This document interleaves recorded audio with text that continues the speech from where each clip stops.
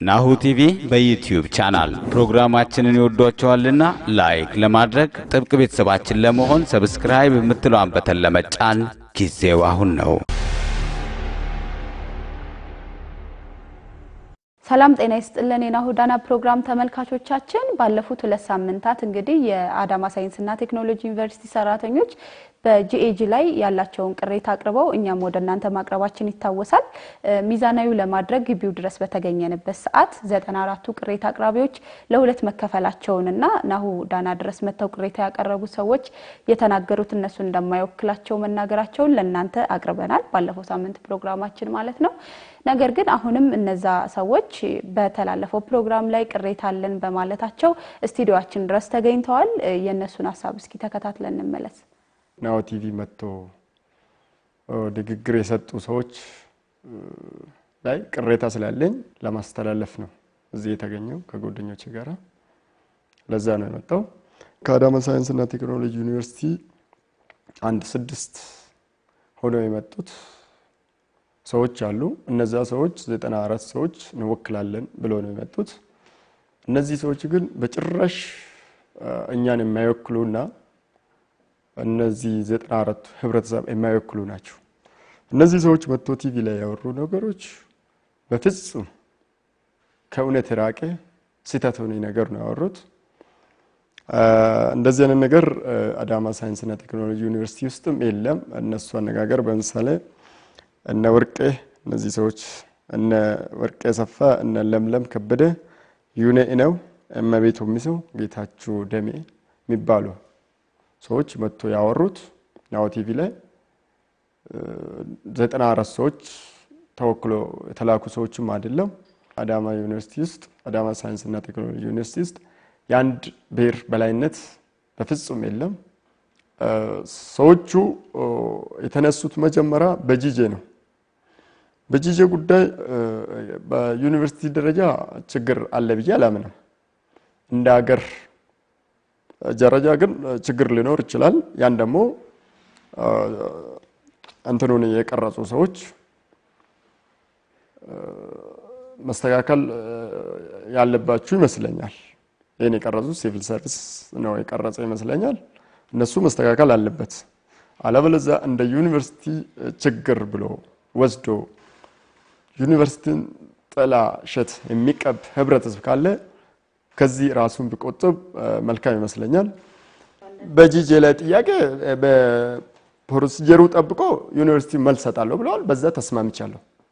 በዛ ስለተስማማን እኛ ብዙም ችግር የለብንም። በዛው ያለው ነገር በዛው በዩኒቨርሲቲው ደረጃ እንፈታለን።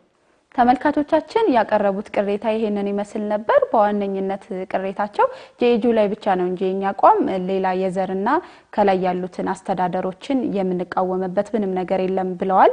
ለኛም እንደነገሩን ከዛው ከአዳማ ሳይንስና ቴክኖሎጂ ዩኒቨርሲቲ ሳንወጣ ገለልተኛ የሆኑ ሰራተኛ አሉ። እሳቸው ለየት ያለ ሐሳብ አላቸው። እስኪ እሳቸውን በስልክ መስመር የቀዳነውን አድምጠን እንመለስ። ኢንስቲትዩቱ ችግር የለም ማለት እሱ እንዳለ ሆኖ የበለጠ ችግሩ ቁልፍ ችግሩ ሲጤ ነው ያልኩ ነው። ኦኬ ሲቪል ሰርቪስ አዎ ሲቪል ሰርቪስ ነው። ከብዙ ነገር አቋያ ሲቪል ሰርቪስ የፈጠረው ችግር ነው። ከህዝቡ ጋር ከሰራተኛው ማኔጅመንቱን ከሚያጋጨው ሲቪል ሰርቪስ ነው ያልኩ ያለው። በምን ምክንያት ነው? ብዙ ነገር አለ። አሁን ይሄ ጂጂ አሁን ጂጂ እንትን ራሱ ሲስተሙ ራሱ የተበለሻሸ ነው። መጀመሪያ ሲስተሙ ለሀገራችን ከሀገራችን ሲቹዌሽን ጋር አብሮ መሄድ አይደለም። የውጭውን ተሞክሮ ነው አምጥተው ላያችን ላይ እንትን እያሉ ያሉት ሰራተኛውን ያማከለ አይደለም። ልክ ለምሳሌ አንድ አሁን ረጅም ኤክስፒሪየንስ ያለውን 0 አመት ነው ያደረጉት። በዜሮ ልምድ ነው ያዙበት። ምክንያቱም ይሄ ሳይሆን የዛሬ መነሻ እኮ ትላንት ነው። ትክክል ነው። ትላንት ባይኖር ኖሮ ዛሬ አይሆንም። አሁን ልምድ ያላቸው ካጠፋ የሚያጠፋ ከሆነ ጂጂ ያ ሳይሆን በአዲስ ሲቀጥር ይሄን ያመቻቸ መምጣት ነበረበት የሚል እምነት አለኝ። እንገብቶሻል። አሁን ለነኝ ኤክስፐርቶቹ ወጥተው የራሳቸውን ኢንካም ጀነሬት ለማድረግ ያረጉትን እንትን ለምን እናፍራለን ካልሆነ በስተቀር ለሀገራችን የሚመች አይደለም። ጥናት አልተደረገም።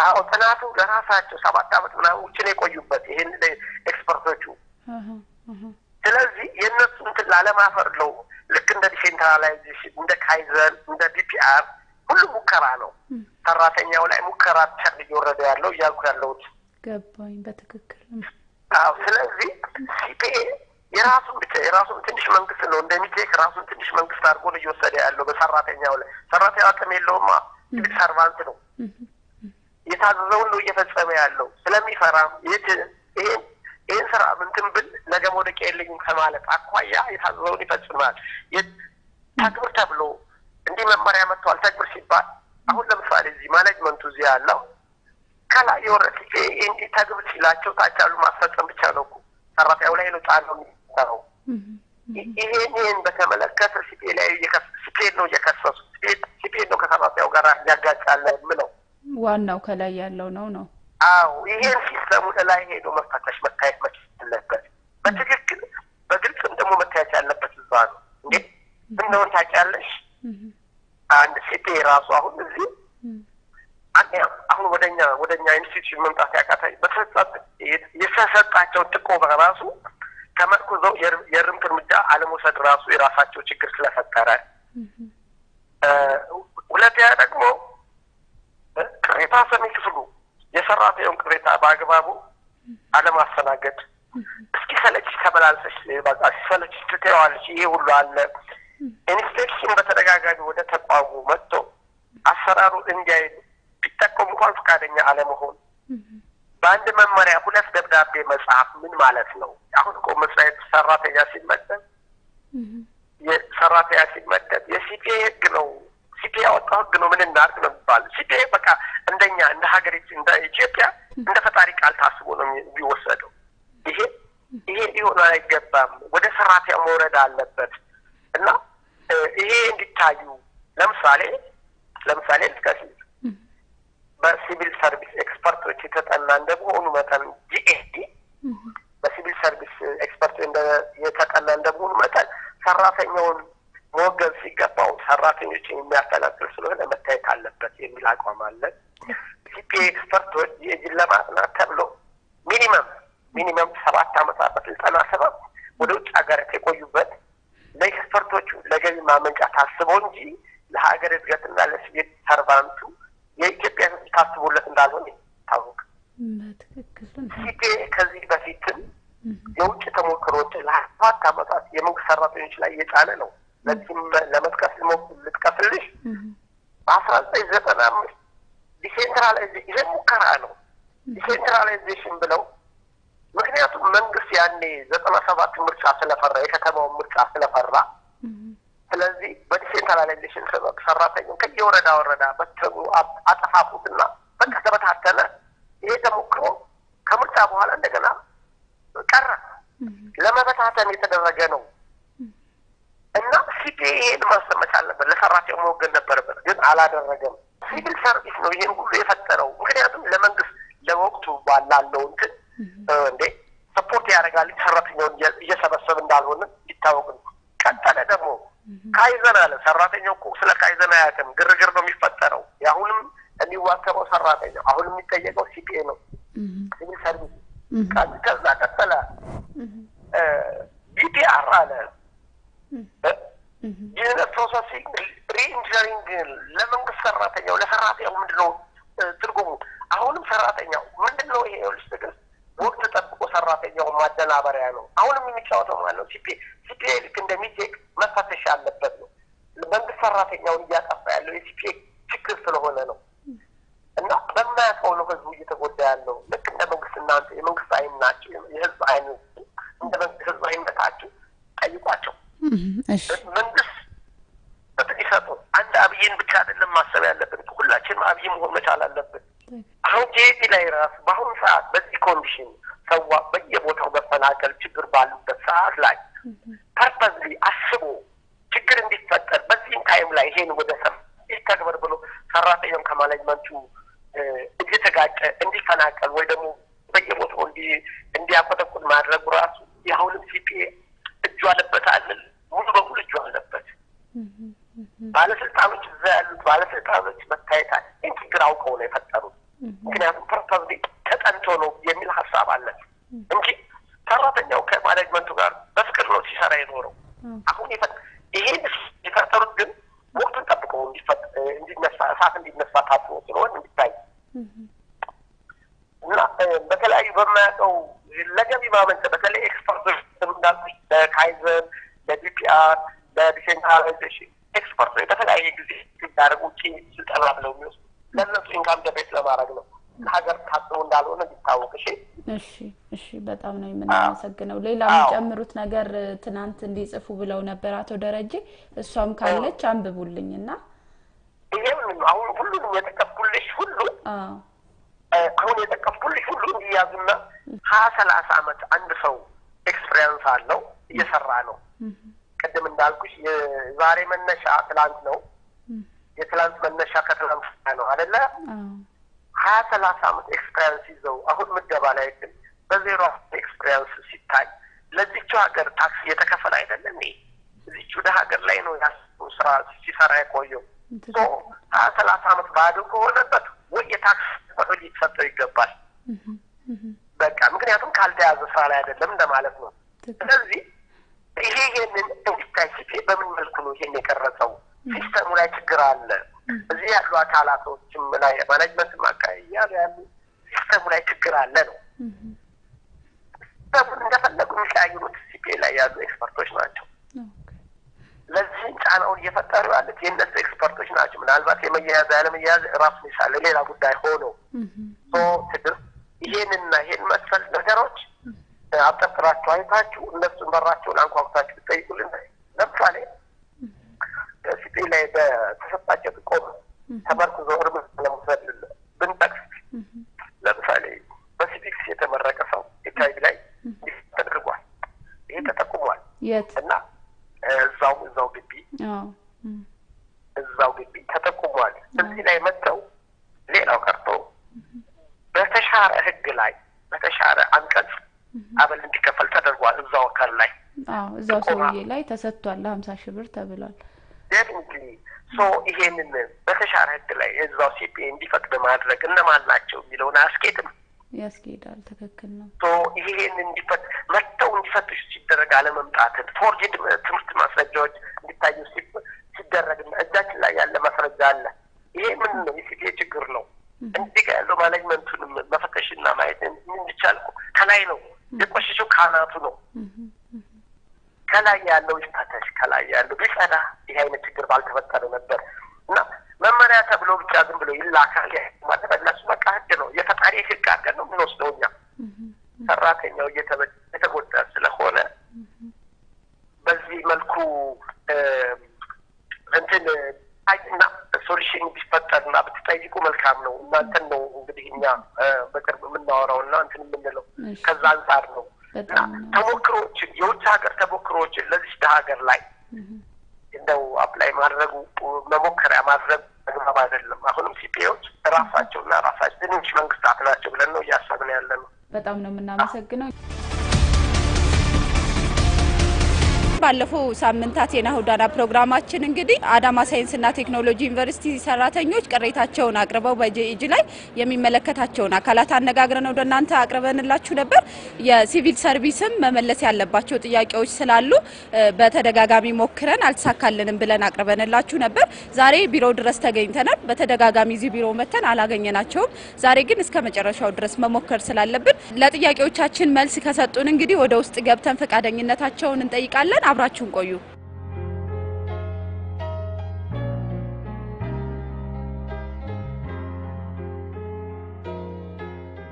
ጤና ይስጥልኝ ሰላም ነው ከናሁ ቲቪ ነው የመጣነው ደብዳቤ ይዘን ነበር በጄጂ ላይ የሚመለከታቸውን አካላት ለማነጋገር ነበር የክፍሉ ሰራተኞች አሁን የሉም በተለይ አቶ ሙልጌታ እና ሌሎች እንትሮች ለስራ ጉዳይ ወደ መቀሌ ሄደዋል ለምን ስራ ለስብሰባ ነው የሄዱት የስራ ሰዓት ነው ለስብሰባ ነው ለመቀሌ ነው የሄዱት አሁን ማግኘት አንችልም አሁን ማግኘት አትችሉም ስልካቸውንስ ብንደውል እናገኛቸው? የግል ስልካቸው የለኝም ግን መስጠቱም ተላላፊነት የለኝም። እሺ አመሰግናለሁ። ተመልካቾቻችን እንግዲህ የሚመለከታቸውን አካላት ለማነጋገር ቢሮ ድረስ ተገኝተናል። ነገር ግን ልናገኛቸው አልቻልንም። የበስራ ቤቱ ሰራተኛም እንደሰጡን መልስ ከሆነ ቦታው ድረስ ቢሮ የሉም ለስራ ወጥተዋል ነው ያሉን። እንግዲህ እሱን እኛ ማጣራት የለብንም ግን ስራ ገበታቸው ላይ በዚህ ሰዓት አልተገኙም። የስራ ሰዓት ነው። ሌሎች የሚመለከታቸው አካላት በጂኤጂ ላይ ያሉ ስለተባልን ወደ 6ኛ ፎቅ ልንሄድ ነው። አብራችሁ ቆዩ። በጂኤጂ ላይ ቀጥታ የሚመለከተው እናንተ ነው? አዎ የጂኤጂ የሚለው የጆብ ኢቫሉዌሽን ግሬዲንግ የስራ ምዘናና ደረጃ አወሳሰን ከሚል ነው። የተግባራው ለማድረግ የድልድል መመሪያ አለ። የስራ ምዘናና ደረጃ አወሳሰን የድልድል መመሪያ አለ። ከመመሪያው አትረጓጎም አኳያ ሙያዊ አስተያየት እንሰጣለን። እዚህ ቦታ ኖርማሊ 10 ሰው ነው የተወዳደረው ለኤችአይቪኤስ ዳይሬክተር ላይ ወይዘሮ ለምለም ታሟላለች ግን በሰው ተበልጣ ነው። ሶ የሱ አሁን ጤና ጣቢያ ላይ ነው የምትሰራው። ሶ ኢንዳይሬክትሊ ኤችአይቪ ላይ ተሰራለት በሚል ነው የተያዘው። ሄልዝ ኦፊሰር ነች። ቢኤስሲ ነው ያላት ኦልሬዲ በፐብሊክ ሄልዝ አገልግሎቷን በቂ ነው፣ ነጥቧን በቂ ነው። ግን እሷ ብቻ አይደለም ብዙዎቹ ያልተመረጡት ሰው ስለበለጣቸው ነው። የበለጠቻት ዱኛ ነው የምትባለው። እሷም ጤና ጣቢያ ነው የምትሰራው። ዱኛ 20.7 ነው 20 አመት ከ7 ወር ነው። አድቫንስድ ነርስ ነች። ለምለም 19 አመት ከ1 ወር ነው ያላት። ሶ አሁን አገልግሎት አይደለም አገልግሎቱ 10 አመት ነው የሚጠይቀው። ሜዳው ክፍት ነው ማለት ነው ለሁለቱም ለመወዳደር። አሁን ጥያቄው ሁለቱም በትምህርት ያሟላሉ። ፐብሊክ ሄልዝ ነው የለምለም። የአዱኛ 2 ዲግሪ አላት። አንደኛ ሶሺዮሎጂ ነው፣ ሁለተኛ ፐብሊክ ሄልዝ ነው። ሶ ሜዳውን ክፍት ነው ለሁለቱም ማለት ነው። ሶ የተበላለጡት አሁን ሁለቱ ከፍ ያሉ ቦታ ላይ ነው። ኖርማሊ ይሄ ኮሚቴ ስራውን ሰርቶ ከጨረሰ በኋላ ሰው ኮምፕሌን አቀረበች። ኮምፕሌን ስታቀርብ ቅሬታ ሰሚ ኮሚቴ ኮንፊውዝድ ሆነ። ኮንፊውዝ ስለሆነ ማብራሪያ መጠየቅ አስፈላጊ ነበር። ሶ ማብራሪያ ሲቪል ሰርቪስ ተጠየቀ። ሲቪል ሰርቪስ ደብዳቤ ጻፈ። ደብዳቤውን ሲጻፍ ደብዳቤው ደግሞ ከዚህ ኮሜንት የላኩን ዶክመንት ጋር አግሪ ማድረግ አልቻለም።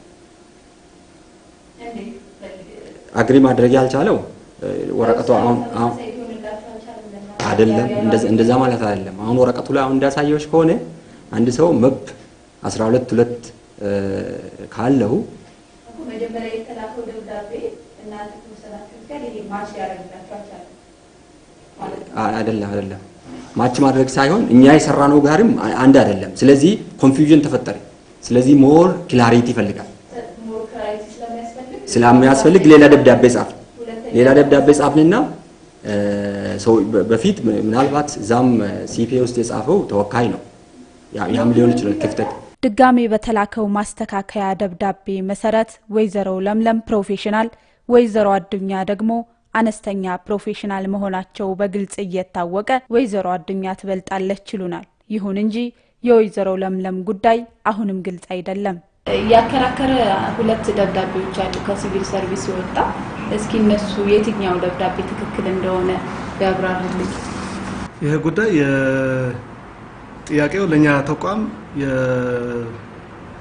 የሰው ሀብት ህጎች ዳይሬክቶሬት የሚባል የቀረባለ ጥያቄ ምንድነው ለመፕ 12 የሚሰጠው ነጥብና ለብሳ 7 የሚሰጠው ነጥብ መልስ የተሰጠበት ሁኔታ ያሳያል ደብዳቤው። ከመመሪያው አኳያ ነው ምላሽ መስጠት እንፈልገው። የድልድል መመሪያው ማንኛውም የመንግስት ሰራተኛ በአዲሱ የስራ ምዘናና ደረጃ አወሳሰን ስርዓት መሰረት ድልድል ሲያካሂድ ማንኛውም ተቋም 4 የማወዳደሪያ መስፈርቶች አሉ። ከአራቱ አንዱ አሁን የአዳማ ሳይንስና ቴክኖሎጂ ዩኒቨርሲቲ ጥያቄ ቀርቦ የኛ ተቋም መልስ የሰጠበት አለ። በከፍ ባሉ ደረጃዎች ላይ ለተሰጠ አገልግሎት የሚል አንድ መስፈርት ነው። ይህ ማለት ማንኛውም ሰራተኛ አሁን ከፍ ባሉ የሥራ መደቦች ላይ ለምሳሌ ዳይሬክቶሬት ወይ ዲፓርትመንት የመምሪያ ኃላፊ ወይ ዳይሬክቶሬት ዳይሬክተር ሊወዳደር ይችላል። በዚህ ጊዜ ለዚህ ስራ መደብ ላይ የሚወዳደሩ ሰዎች ግማሻቸው የተወሰኑት በከፍ ያሉ ስራ ደረጃዎች ላይ ሲሰሩ የቆዩ ሊሆን ይችላሉ። አንዳንድ ባለሙያዎች ደግሞ በመካከለኛ የስራ ደረጃ ላይ እየሰሩ ሊመጡ ይችላሉ። አንዳንዶቹ ደግሞ ዝቅ ባሉ ደረጃዎች ላይ እየሰሩ ሊመጡ ይችላሉ። የመመሪያው ሐሳብ የዚህ መመሪያ ሐሳብ ምንድነው? ከፍ ባሉ ስራ ደረጃዎች ላይ ለተሰጠ አገልግሎት ዋጋ ይሰጣል። ስርዓቱ የስራ ምዘና ዘዴው ከፍ ላሉ ደረጃዎች ላይ ለተሰጠ አገልግሎቶች ዋጋ ይሰጣል።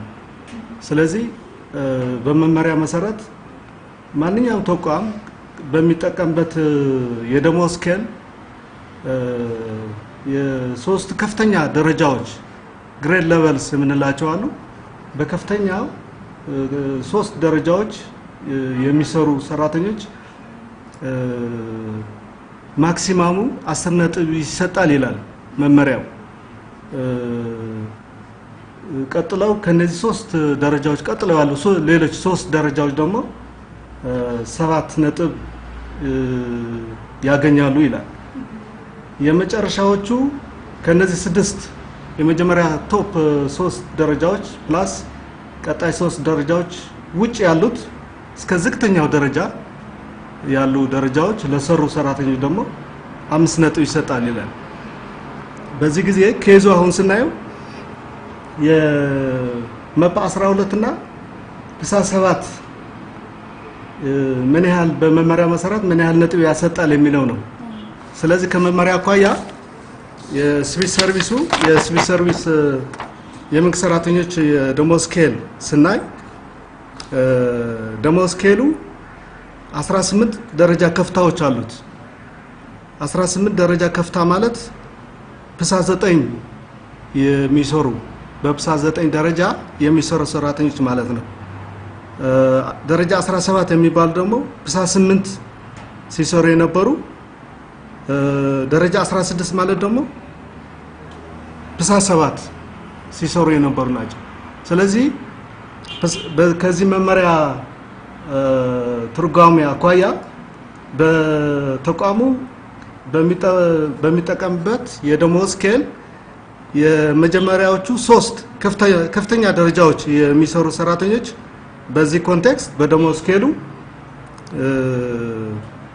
ደረጃ 16 ደረጃ 17 ደረጃ 18 ምክንያቱም የደሞዝ ስኬሉ 18 ግሬድ ሌቨል ነው ያለው። ከፍተኛው 18 የደረጃ ከፍታ ያለው ነው። ስለዚህ ፕሳስ 7 ፕሳስ 8 ፕሳስ 9 ሲሰሩ የነበሩ ሰራተኞች በማንኛው ስራ መደብ ላይ ሲወዳደሩ 10 ነጥብ ያገኛሉ። 10 ነጥብ ያገኛሉ። ስለዚህ ከዚህ የተሰጠው የመጀመሪያ ደብዳቤ ለፕሳስ 7 10 ነጥብ እንደሚሰጥ ያሳያል ማለት ነው። ወደ መፕ 12 ስንሄድ ደግሞ በደሞዝ ስኬሉ ደረጃ 15 14 13 ከቶፕ 3 ግሬድ ሌቨልስ ያልናቸው ቀጥሎ ያሉ 3 ደረጃዎች ናቸው። እነዚህ ደረጃ 15 ደረጃ 14 ደረጃ 13 ያሉት 7 ነጥብ ይሰጣል ይላል መመሪያው። ስለዚህ እነዚህ ማለት በዚህ ደሞዝ ስኬል መሰረት መፓ 12 ግሬድ 14 ወይ ደረጃ 14 ነው የተቀመጠው። ስለዚህ ደረጃ 15 ደረጃ 14 ደረጃ 13 7 ነጥብ ስለሚያገኙ የመፓ 12 ደግሞ ደረጃ 14 ስለሚገኝ መፓ 12 7 ነጥብ ነው የሚያገኘው። ስለዚህ ከዚህ መመሪያ አኳያ እዚህ የተሰጠ ምላሽ ለመፓ 12 ያው በሁለት ተወዳዳሪዎች መካከል የተፈጠረ ኬስ ስለሆነ ለመፓ 12 ለነበረው ሰራተኛ 7 ነጥብ የሚያገኝ ሲሆን ለፕሳ 7 10 ነጥብ ያገኛል። ይህ ስለዚህ ከመመሪያ አኳያ የሲቪል ሰርቪስ ኮሚሽን የኛ መስሪያ ቤት የሰጠው ምላሽ ተገቢ ነው። የመጀመሪያው ማለት ነው። የሁለተኛው ደብዳቤ ደግሞ ማስተካከያ የሚል ነው። ማስተካከያ ተብሎ የመጀመሪያውን የተሰጠው ምላሽ የሚሽር ማለት ነው። ለፕሳ 7 ነጥብ ነው የሚሰጠው ይላል። ለመፓ 12 ደግሞ 10 ነጥብ ይሰጣል ይላል። ስለዚህ የመጀመሪያው ሽሮታል ማለት ነው። ስለዚህ ከመመሪያው አኳያ የኮሚሽኑ የሰጠው የመጀመሪያ ምላሽ ነው ትክክለኛ።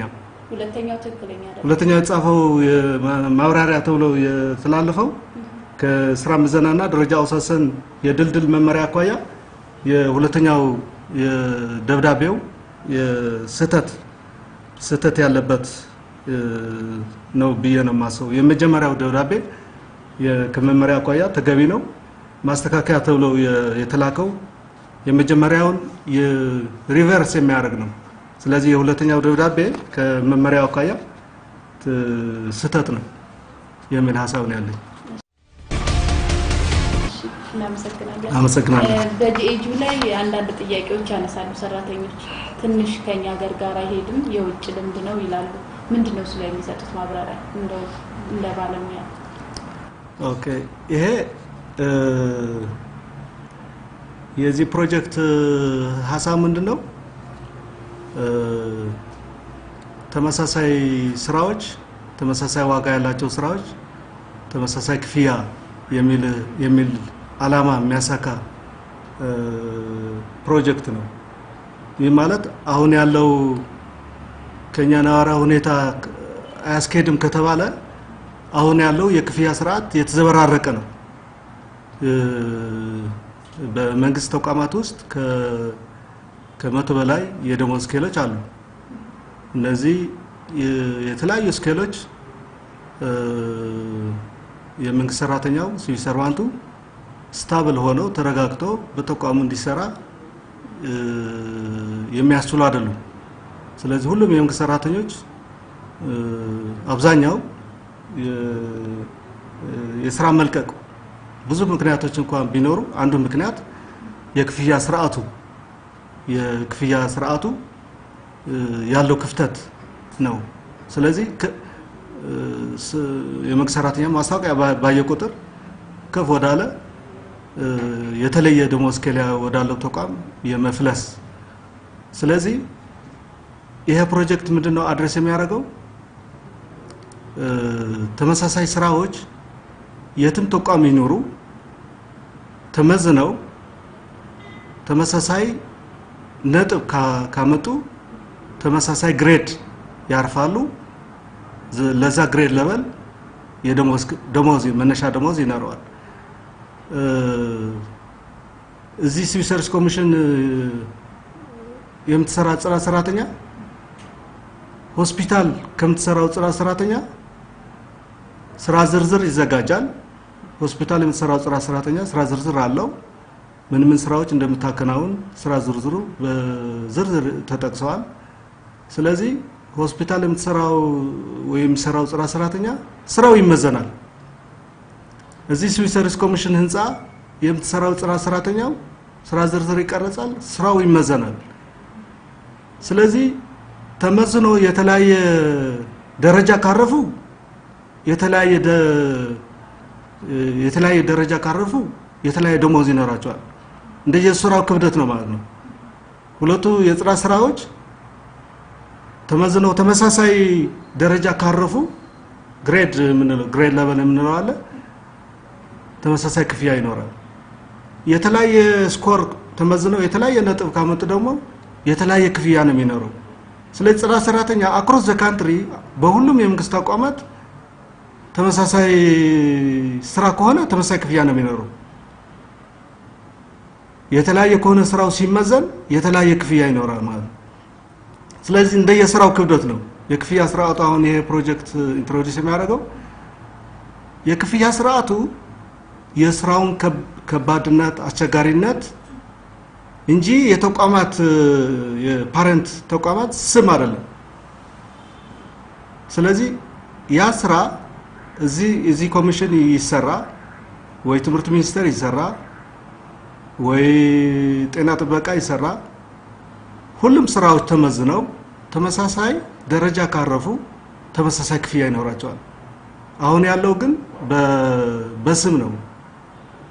አንድ ተቋም የተለየ ሳላሪ ስኬል ይኖረዋል የተለየ ከፍ ያለ ፔመንት። ስለዚህ ይሄ ፕሮጀክት አድሬስ የሚያደርገው የአገራችን ስራዎች በሁሉም ተቋማት ይኖሩ ከፌደራል እስከ ታችኛው የአስተዳደር እርከን ማንኛውም ስራ ይመዘናል ነው ሐሳቡ። ስለዚህ የፌርነስ ጉዳይ ነው የፍትሃዊነት ጉዳይ ነው። አሁን ያለው ክፍያ ስርዓት ግን እንደዛ አይደለም።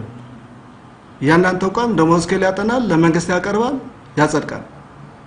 ይሄ ሲስተም ግን የአገራችን ስራዎች በሙሉ ይመዝናቸዋል። መዝኖ በአንድ የምዘና መስፈርቶች አሉ ዓለም የሚጠቀመው የኢቫሉዌሽን ፋክተርስ የምንላቸው አሉ። ከኛ ነባራዊ ሁኔታም መሰረት አድርገን የወሰድናቸው የመመዘኛ መስፈርቶች አሉ። የአንድ ስራ መደብ ደረጃ ለመወሰን 21 የመመዘኛ መስፈርቶች አሉ። መስፈርቶች አንድ ስራ መደብ የጽዳት ስራው ምንድነው ተብሎ በ21 መስፈርት ይመዘናል ደረጃው ይወሰናል። ለዛ ደረጃ መነሻ ደሞዝ ይኖረዋል። ስለዚህ ብዙ አገሮች የዛሬ 30 አመት አካባቢ ነው ይሄ የነጥብ ምዘና ስርዓት ተግባራዊ ያደረጉ። ዋናው ሐሳቡ ምንድነው? ፍትሃዊነት የክፍያ ፍትሃዊነት የማረጋገጥ ጉዳይ ነው። ስለዚህ አንድ ስራ እዚህ ተቋም ይኖር ሌላ ተቋም ይኖር እንደየው ስራ ክብደት ነው የክፍያ ስርዓቱ። ስለዚህ ይሄ ፕሮጀክት ስራ ላይ ሲውል መንግስት አንድ ደሞዝ ስኬል ነው የሚኖረው። ወደ ከ100 በላይ ደሞዝ ስኬል ያለው መንግስት አንድ ደሞዝ ስኬል ይኖረዋል። ያ ደሞዝ ስኬል 22 ደረጃዎች አሉት ቅድም እንዳሳየሁሽ ማለት ነው። ይሄ 18 ነው አሁን ስራ ላይ ያለው የመንግስት ሰራተኞች የደሞዝ ስኬል 18 ግሬድ ሌቨል አለው ወደ ታች። አሁን አዲሱ ከጄጂ አኳያ 22 ግሬድ ሌቨል ነው ያለው። ግሬድ 1 ማለት ዝቅተኛው የመንግስት ተከፋይ ነው። ግሬድ 22 ማለት ከፍተኛው የሲቪል ሰርቪስ ተከፋይ ነው። ስለዚህ እስካሁን የተመዘኑት ስራዎች ከጽዳት ስራ ጀምሮ እስከ ዩኒቨርሲቲ ፕሮፌሰር የአገራችን ስራዎች በሙሉ ተመዝነው ከደረጃ እስከ ደረጃ 22 ገብተዋል ማለት ነው። ስለዚህ የክፍያ ስርዓቱ እንደ ስራው ክብደት ነው ማለት ነው። ስለዚህ እኛ አገር እስካሁን ያለው የክፍያ ስርዓት የሳብጀክቲቭ ነው። በቃ ያን ተቋም ስኬል ይፈቀዳል። ሌላ ተቋም ደግሞ ያ ስኬል ኮፒ አድርጎ ለመንግስት ያቀርባል። ስለዚህ ስታብል የሆነ ሲቪል ሰርቪስ ሊኖረን ያስፈልጋል ማለት ነው። ስለዚህ ብዙ አገሮች ስራ ላይ ያዋሉት ስለዚህ በአሁን ሰዓት የአገራችን ስራዎች በሙሉ አሁን ተመዝነዋል ወደ አሁን በተጠቀስኩት የግሬድ ሌቨል እንዲገቡ ተደርጓል። እዚህ ጋር ግን አሁን የሚሰሩት ኮሚቴዎች ናቸው ወደ መሬት ሲወርድ ማለት ነው። ለነሱ የግንዛቤ ማስጨበጫ እንደ ስልጠና ነገር ተሰጥቷቸዋል። በደንብ ያውቁታል ህጉንም ሁሉንም ነገር እንዲያውቁ ተደርጓል። አሁን የዚህ ፕሮጀክት አንዱ ስራዎች መዝኖ ለተቋማት ያሳውቃል። ዘን ያ ተቋም ሰራተኞቹ ሪዲፕሎይ ሊያደርግ ነው ሊደለድል ነው። ይሄ ለማድረግ ደግሞ የድልድል መመሪያ አለ ቀደም ያሳየሁሽ ማለት ነው። በእያንዳንዱ ተቋም የሰው ሀብት ዳይሬክተርስ አሉ። የሰው ሀብት ስራ አመራር ዳይሬክተሬት አሉ። ብዙ መድረኮች በፌደራልም በክልሎችም ብዙ መድረኮች በመመሪያው ዙሪያ የስልጠና የመስጠት መመሪያው ሆን ተብሎ ካልተጣሰ በስተቀር የግንዛቤ ችግር የለም። መመሪያው ይሄ በሁሉም የአገራችን ክልሎች በሁለቱም ከተሞች በፌደራል ተቋማት ተግባር ላይ የዋለ ነው። አብዛኛው ተቋማት ክልሎችም ጨርሰዋል። አሁን የአደረጃጀት ማሻሻያ አሁን ያረጉ ነው። ከአዲሱ የመንግስት ምን አይነት አደረጃጀት ይኖረኛል ብሎ ካሰው አኳያ ካልሆነ በፌደራልም በክልሎችም አብዛኛው ተቋማት ድልድል አጠናቋል። ስለዚህ የጥሰት ቢያጋጥም ማት አብዛኛው ድርሻው ሆን ብሎ ይመጣስ ሊሆን ይችላል። ሆን ብሎ ያወቁት እንጂ ብዙ መድረክ የድልድል መመሪያው ላይ ብዙ መድረኮች በፌደራልም በየተቋሙም ይሄድን ማለት ነው። ተጨማሪ ለሰው ሀብቶች ሰጠን በየተቋሙ ቢጠሩ እኔ ተቋም ቢጠራን እኛ እንሄዳለን። ስለዚህ ከግንዛቤ አኳያ ግንዛቤ ክፍተት ከሆነ መጠየቅ ነው እንጂ ህግ መጣስ አይደለም። እስካሁን ወደ እናንተ ቅሬታ አልቀረበም? ግን ወደ እናንተ አልመጣም ቅሬታ? የኛ ስራው መምዘን ነው። ቅሬታ ሃንድል የሚያደርግ ደግሞ እዚህ ሲቪል ሰርቪስ ኮሚሽን የአስተዳደር ፍርድ ቤት አለ። በይግባኝ ነው የሚመጣው። ያ ተቋም በድልድል መመሪያ መሰረት የድልድል ኮሚቴ ያቋቁማል።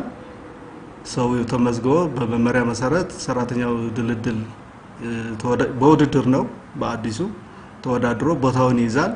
ቅሬታ አለኝ የሚል በድልድል ሂደት የቅሬታ ኮሚቴ በእያንዳንዱ ተቋም አለ። የቅሬታ ኮሚቴ የሚሰጠው የውሳኔ ሐሳብ የተቋም ኃላፊ ያጸድቀዋል።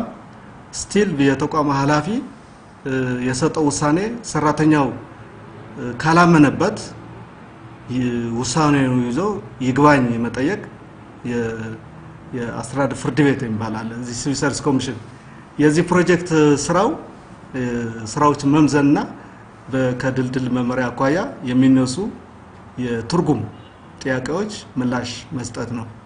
የቅሬታዎች እኛ ጋር አይመጡም። እሺ በጣም አመሰግናለሁ። ታንክ ዩ። እሺ ተመልካቾቻችን እንግዲህ ለሁለት ሳምንታት ሲያከራክሩ የነበሩት ሁለቱ ተመሳሳይ ደብዳቤዎች ከአንድ ትልቅ ኢንስቲትዩሽን የወጡ ነገር ግን የተገለባበጠ ሐሳብ ያላቸው ሐሰተኛ ደብዳቤዎች መሆናቸውን የናሁ ዳና ደርሶበታል። ከሚመለከተው ዋና አካል የሚያገኘው መረጃ የመጀመሪያው ደብዳቤ ነው እንጂ ትክክል የሁለተኛው ስህተት መሆኑን አግኝተናል። እንግዲህ የሚመለከተው አካል ይሄንን ጉዳይ ተመልሶ እንዲያየው ጥቆማችን ነው። ነገር ግን የናሁ ዳና ፕሮግራም ነገሮችን አጣርቶ የደረሰበትን ለህብረተሰቡ ማቅረብ ነው ዋናው ዓላማው። የሚመለከተው አካል ተመልሶ ጉዳዩን እንዲያየው መልእክታችን ነው። የሳምንት ሰው ይበላል።